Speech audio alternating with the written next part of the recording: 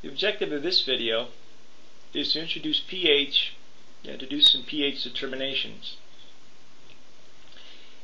pH is defined as the negative log of the hydrogen ion concentration.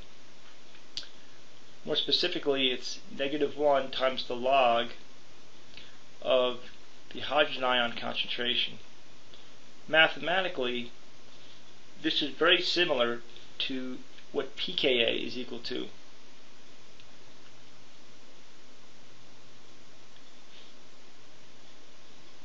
Here's a table that shows some hydrogen ion concentration values and some pH values.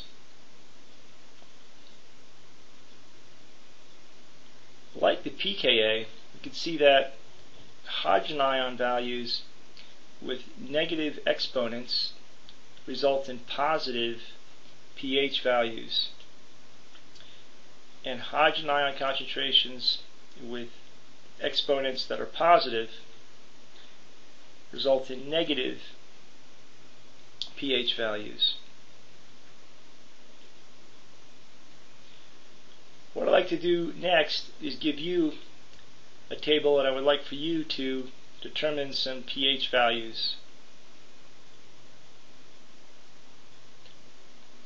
Here are some hydrogen ion concentration values I would like for you to convert to pH. So pause the video and try these out.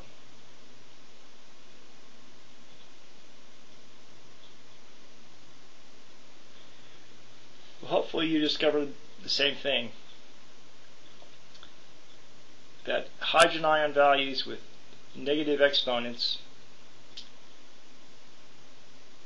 give positive pH values, and very high concentrations of hydrogen ion, such as 1.1, or hydrogen ion values with positive exponents, give you negative pH values.